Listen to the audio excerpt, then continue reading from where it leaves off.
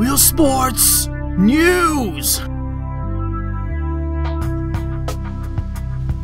Hello and welcome to Real Sports News.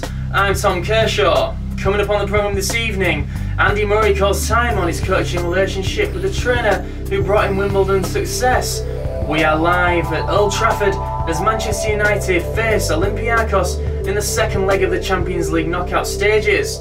But first, Leeds United have an unexpected future as their prospective owner, Massimo Cellino, has been fined €600,000 for tax evasion over a seized yacht. The Championship side are looking on nervously over to a hearing in the next 10 days as the hopeful 75% stake shareholder, Cellino, waits over an FA fit and proper test. The FA have said they do not consider prospective owners of clubs to have previous convictions. However, the FA did let ex-Birmingham owner slip through the net in 2010. However, current CEO and MD David Haig has told fans that the club will not go into administration.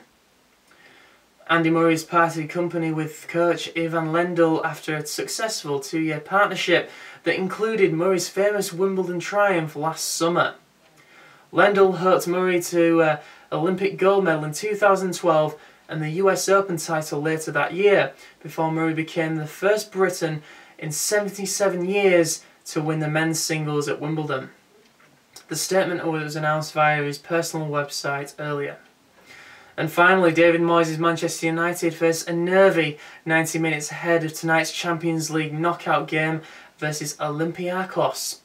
The Red Devils have to overcome a 2-0 deficit against their Greek opponents, needing 3 goals to get to the next round. And that's I've been Tom Kershaw here on Real Sports News. Thanks for watching.